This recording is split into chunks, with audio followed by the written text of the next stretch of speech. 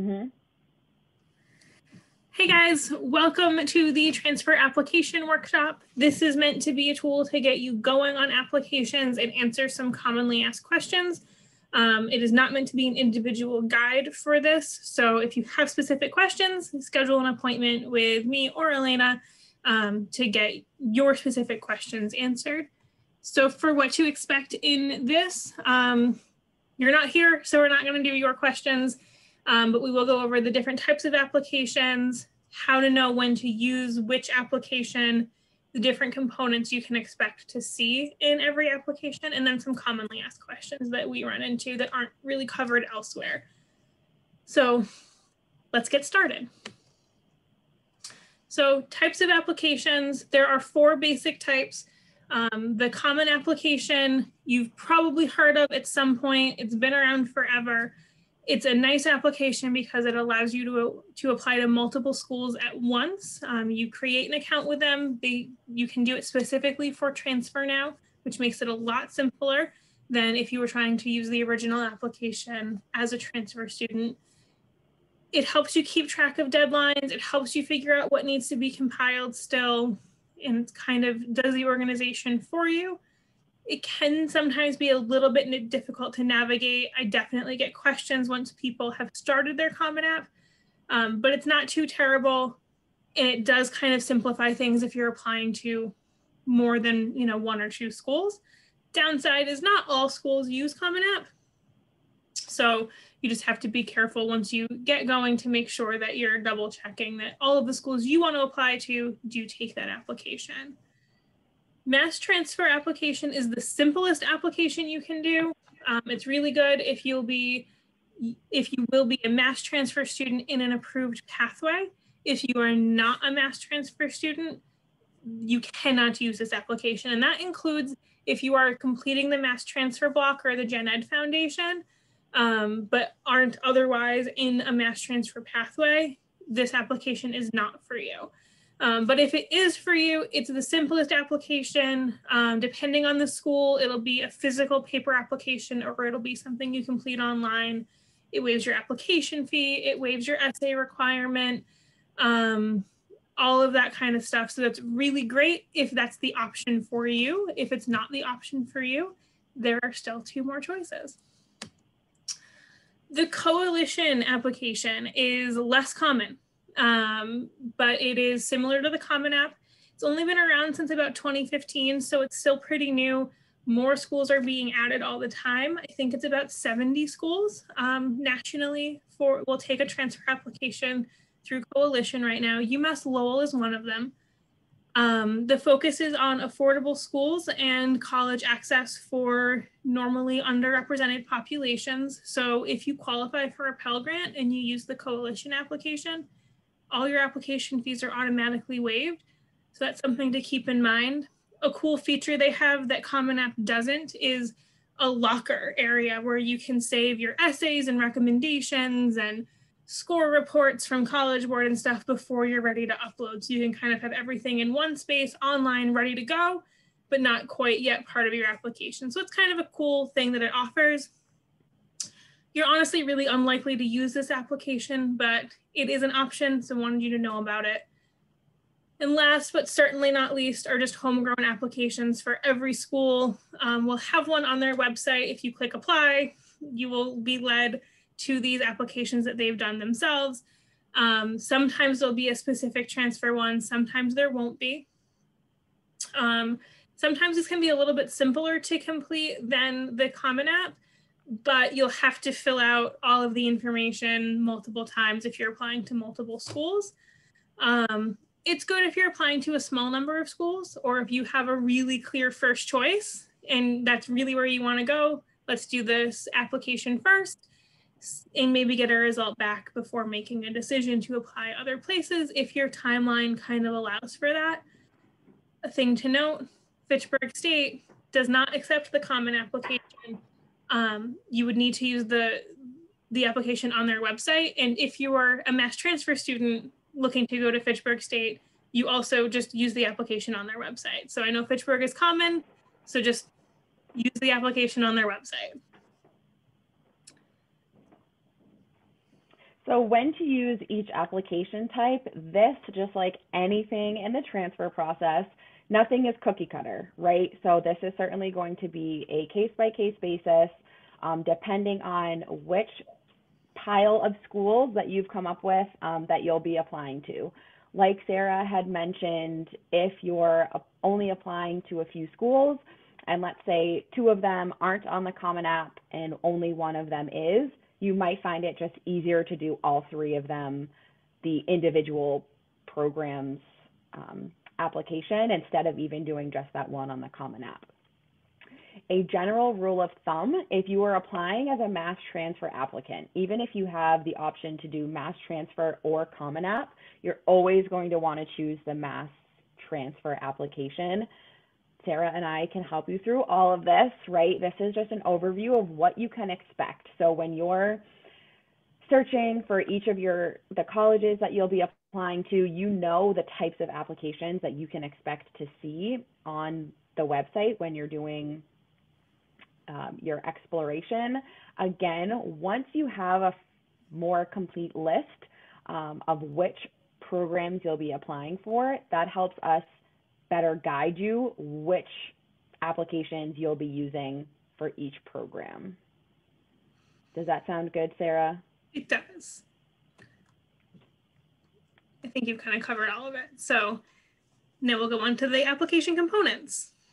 So in general, this is basic information, regardless of if it's a homegrown application, mass transfer, Common App. Most of this information you'll be required to submit. Some will be omitted, but we're going to go over all of it. So choosing the right application.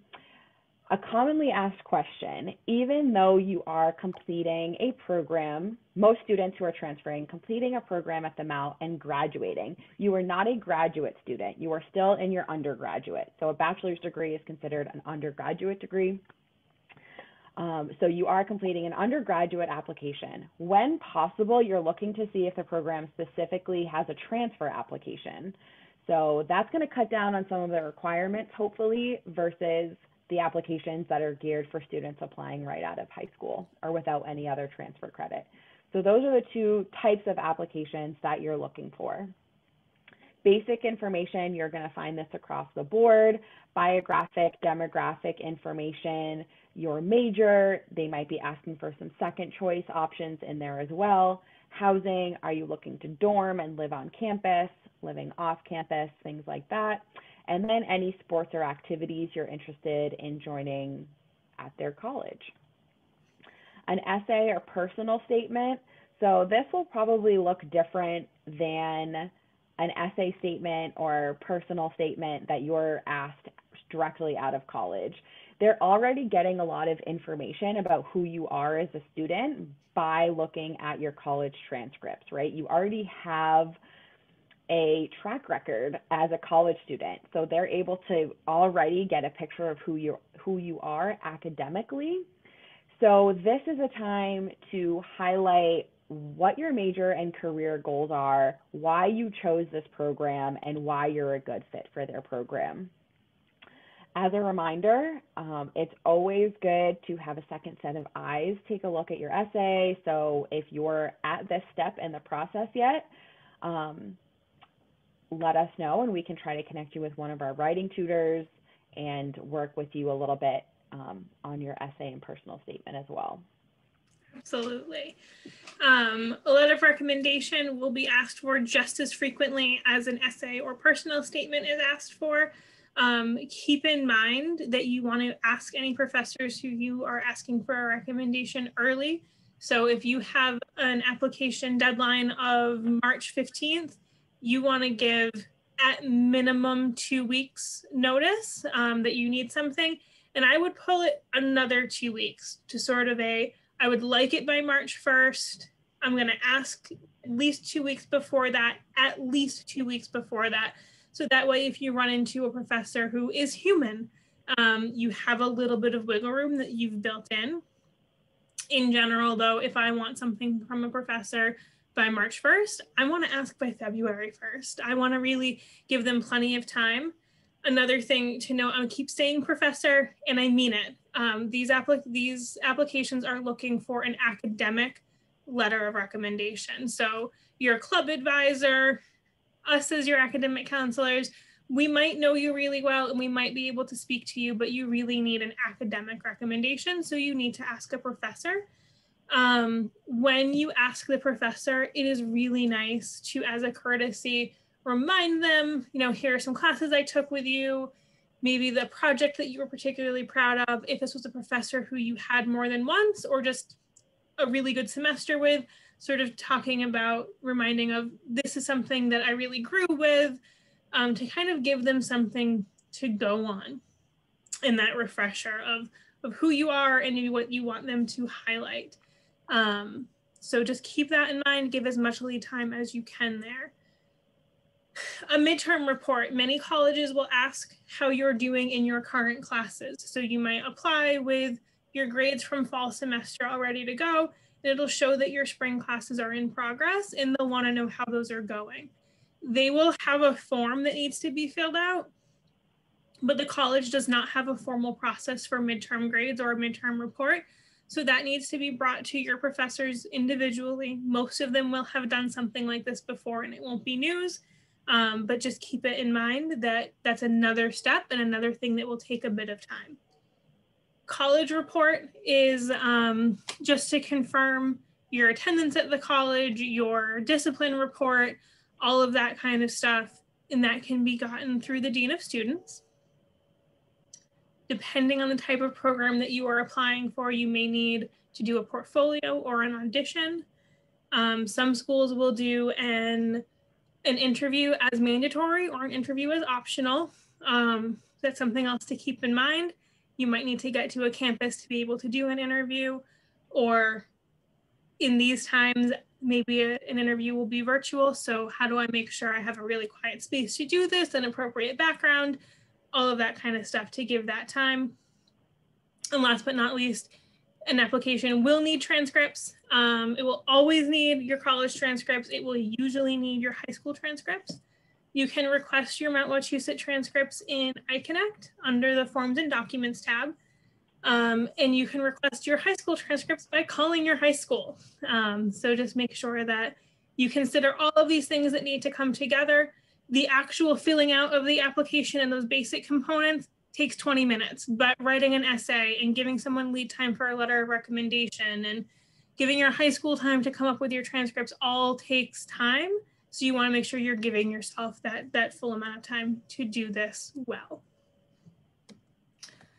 Commonly asked questions, can I call the school and ask for help? If you're stuck on something on the application, can you call and ask for help? Yes, absolutely. Call admissions, tell them what the issue is. They will be happy to help. It will not hurt your chance of admission whatsoever. If something is optional, is it really optional? So sometimes you'll see an essay is optional. Do you need to do it? The answer is no. It is truly optional. They wouldn't say it was optional just to trick you. If it can sometimes give some light to, you know, why you really want to be there, and you know, may be helpful if you are right on the line of being admissible to that school. But in general, if it's optional, it's optional. How do you request transcripts? I actually already covered that. And do I really need my high school transcripts? Yes. If they are asking for it, yes, you do.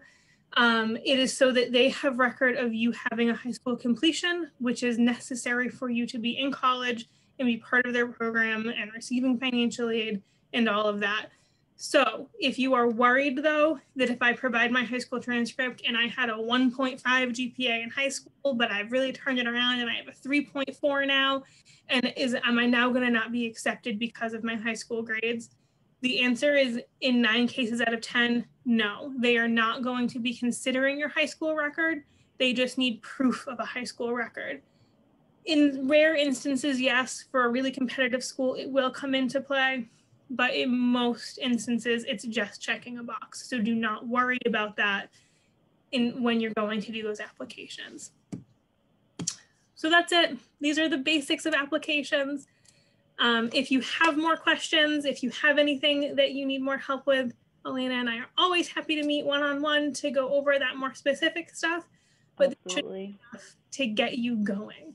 So thanks for watching, and we will talk to you soon. Bye.